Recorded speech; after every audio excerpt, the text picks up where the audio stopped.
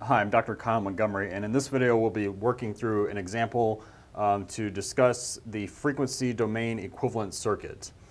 So what does that mean? That means if I have a circuit given to me in the time domain, where in this case we see that we have a sinusoidal current source given by this cosine function here, and we see that we have time in this function, so this is again indicating we're in the time domain. Well, what we may want to do is to transform this circuit to the equivalent form in the frequency domain, and that will allow us to do the analysis much more easily because we can work with phasors when we're doing our analysis on a given circuit. So again, the first step, if we're given a circuit in the time domain, such as this one right here, we want to transition it into the frequency domain and then start the analysis. So then what's the process for doing that specifically? So we basically want to be able to evaluate the impedance of each of the elements that we have. So we have, again, a capacitor, resistor, and inductor in this case. So we know that in order for us to do that, we need to know what the frequency specifically of the circuit is that we're looking at. And so in order to do that, we would need to evaluate or look at the source, the current source here in this case being supplied.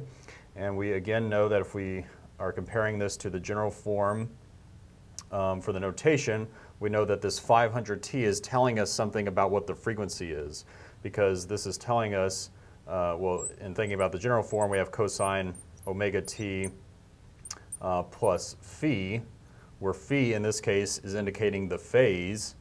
I mean, that's where our 20 degrees is coming from. T, of course, is time, and then omega here is the frequency of that source. So comparing this general form of what a sinusoidal source would tell us, we see that here our frequency, omega, is going to be equal to 500 hertz here.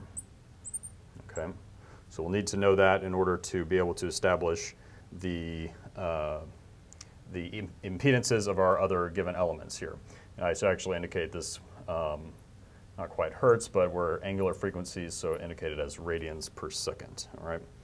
So now in order to, again, transition to the frequency domain, we basically want to establish impedances. I'll indicate this as ZC for the capacitor impedance, ZR for the resistor impedance, and ZL for the impedance of my inductor here. All right, so in each of these cases, we're just evaluating using the kind of standard form for the impedance of each of these given elements.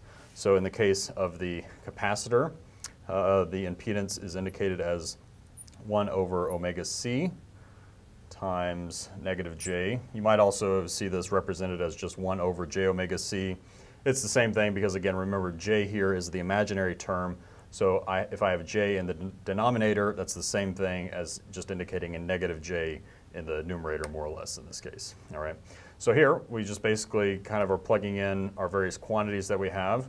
So again, here we'd have 1 over 500 is our frequency that was indicated by what we had in our current source, times my capacitance, 100 microfarads,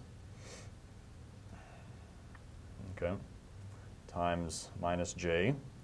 So just evaluating this expression here, we'd come out with a quantity of minus j20. This is for our impedance, and again, impedance would be in units of ohms, right? So now for the inductor, the impedance of an inductor is given by the expression j omega L.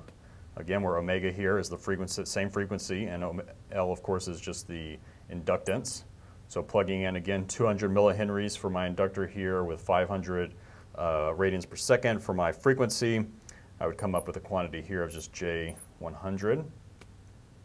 And then, of course, for the impedance of my resistor, well, this is just always equal to the resistance value itself, which in this case is 4 mega ohms. I should indicate the impedance here for my inductor also as in terms of ohms. All right. So now, if we were just, basically, if this is all we wanted to do, at least for the initial step in this process, transition this time domain circuit to the frequency domain, there would actually be maybe one other step, which is to convert this or to transform this time domain from the source into the frequency domain. So in order to do this, we'd basically be going through the phasor transform, which is to evaluate, we know that with the phasor transform basically we lose the information related to the frequency Okay, so a phasor does not have any information about the frequency specifically. The phasor simply has information about the amplitude, which is what is given before the cosine function, and the phase angle, again, phi here we talked about, of 20 degrees. So in this case, the phasor form of what we have here indicated by the current, let me call this IS, let's say, is equal to that. Well, in the frequency domain, IS would be given in its phasor form, which would just be 250 at an angle of 20 degrees. Okay, still in amps. All right.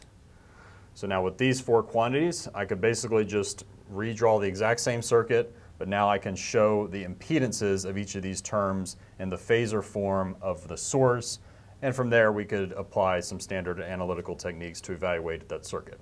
But again, that's kind of all we wanted to cover right now in this video, is just to illustrate again how we go from the time domain, which is given here, into the frequency domain, which simply means that I need to convert each of my passive elements to their form in terms of their impedance, and that I need to transform the source into its phasor form as indicated here. And that's really all the steps we need to do for this part of the process. So that's all for this video. I hope to see you on the next one.